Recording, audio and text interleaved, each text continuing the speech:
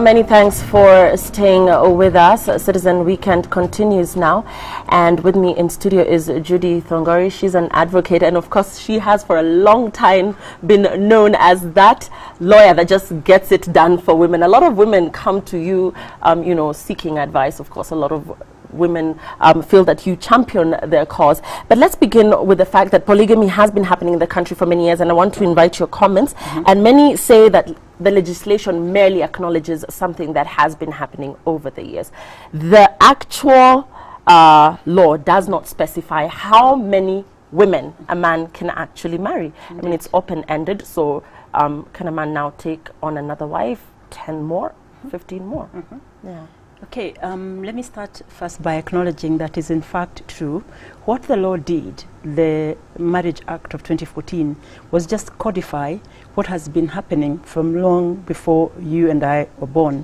Because if you remember, at the turn of the last century, Africans practiced their customary marriages, their customary laws. And then in came the Marriage Act that spoke of one man, one wife, to the exclusion of all others. And even though the customary marriages were not codified, they continued side by side with the monogamous unions provided for in the Acts of Parliament. So they have been there side by side. Of course, there has been confusion because you've got one written down, the other one not written down, yet existing. So you have to wait for a court of law to determine whether you are married to somebody or not under customary law, because there's nowhere else that it is written. So come 2014, all that was done was to codify it. So now you look into a book and you know about all that there, or just about all that there is about marriages. So that's all that was done. So you touched on customary law, Judy, and I want to talk about such a union, because a lot of women over the years, maybe it's just one wife, but she was married under customary law, have not had the proof to actually say that this was my husband. So under this law now, will people married in such a union be issued with a marriage certificate? Indeed. Now, first of all, we know that a marriage could be monogamous or polygamous. And we know that when you decide to get into a polygamous union, you can get a marriage certificate because you know what happened before was that you'd have to queue up the people who witnessed your marriage. A lot of times, of course, the elders will probably be too old or have died. So now you'll be able to get a marriage certificate to confirm that indeed you're married, even though polygamously. Yes. And of course, the controversy now remains in the sense that the National Council of Churches is totally opposed to this law.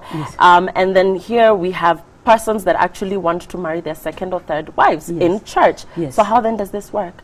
It will never happen in church, or they will not agree. But it's very clear as well. We have 5 types of marriages. We have the Christian marriage. You go to church, it's still one man, one wife, to the exclusion of all others. And then we have the civil marriage, again, monogamous union, one man, one wife. And then we've got the Hindu marriage, also monogamous. We have the Islamic marriage, potentially polygamous or polygamous. And then we have the customary marriage, which is potentially polygamous or polygamous. So it's very clear. I mean, if you're looking to contract a customary marriage, then you don't go to church. If you're looking to contract a monogamous union, then you don't go to the customs. So for me, there is room for everybody. It fits everybody.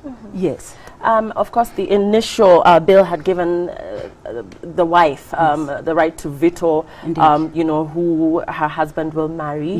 That is not the case now after that clause was dropped. So what have you experienced, in your profession? Has this seen divorce rates go up? Are women now coming to you and saying, look, this woman is in the picture, I was never made aware of this, and the man is saying, this is the law, this is actually the law, so deal with it. Have you experienced, a rise perhaps in women coming to you and saying they cannot live with such a situation? Perhaps it's too soon to tell, because this is a big issue.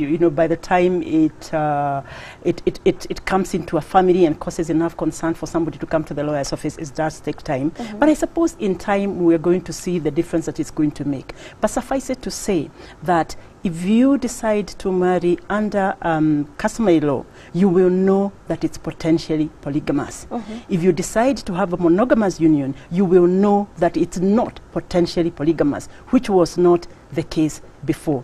But I just need to say that we still have a bit of confusion in the Law of Succession Act, because the Law of Succession Act, as it is now, and since it became law in 1981, still accepts that even though you are married monogamously, if your husband has another wife, quote, quote, you know, a person who fits in the description of a wife, that person, when your husband dies, could very well succeed in succeeding succeeding him and being recognized as a dependent. So we do need to take this thought further into the Law of Succession Act so that there is uniformity.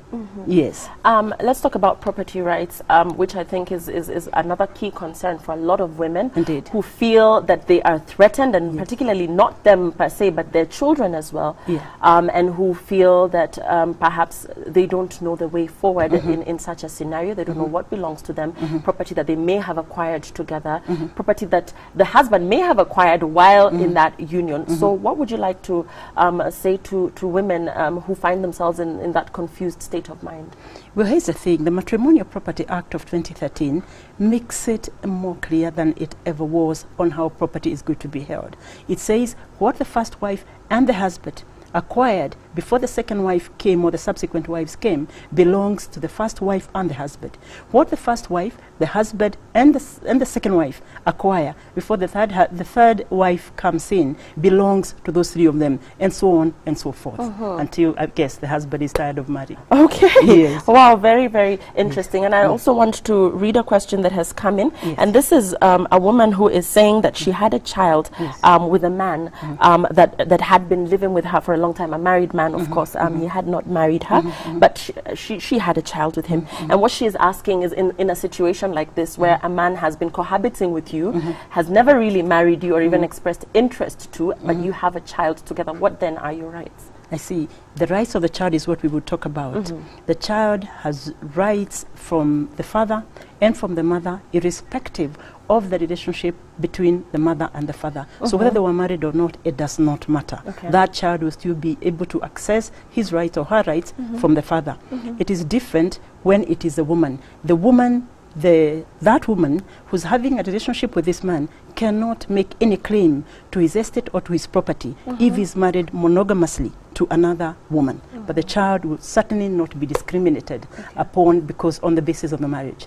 And once more, if you could touch on in the event of death again. I just feel that we need to touch on that briefly, where a man is polygamous and has probably not even communicated the same to his first wife, but maybe it is known by the in-laws and the other family that he has married into. What then happens in terms of property? How do you deal with a woman who didn't even know that these women existed? Well, unfortunately, her knowledge may not be, or not, of the other woman may not be important. What is important is for the other woman to show that she has lived with this man in a manner in which she can be taken as a wife, and she'll be entitled to inherit whether or not the man was married monogamously. And that's why I'm saying there is a conflict between the time the man leaves because we tell this woman you cannot come into this situation, and when he dies because we tell this woman you can become and qualify to be a wife. So that's an area where we do need legislation to cause uniformity so that there is no confusion. But Lillian, let me just say something that sometimes people forget. When a woman thinks of polygamy for herself, a lot of women are likely to say no to it, they don't like it.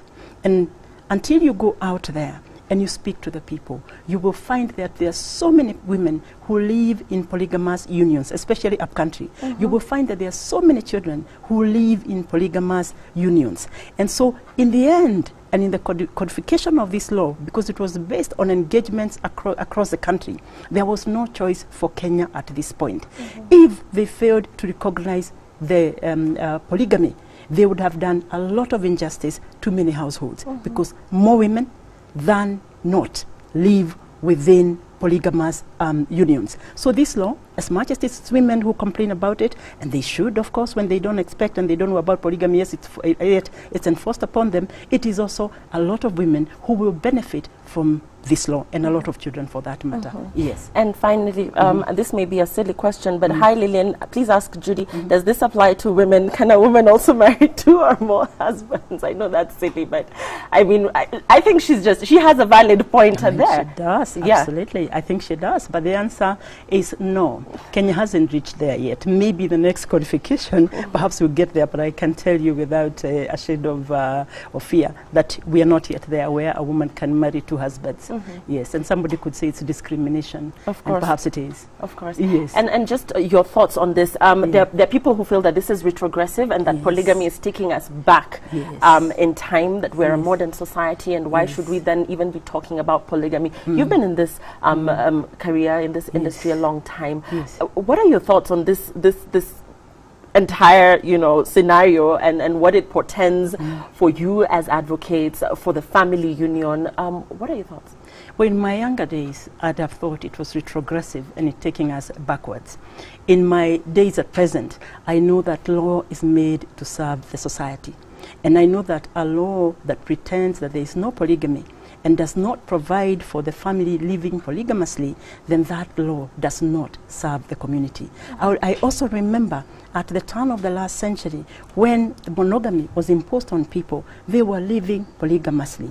And what happened is a lot of the men went into church and were told you need to marry one wife, so they did. But they lived polygamously when they went back home. So for me, as much as it doesn't serve women, I don't know that it quite serves women except in the manner in which I have said. And as much as I know that eventually people will walk away from polygamy, I think it's also a gradual shift. It's also giving people the right to be able to decide that this doesn't serve me and therefore I'm walking away from it. And I think for now, where we are, many of our population, most people in our population live within that, and it would be leaving them to live under the radar, under the law, if we did not include them.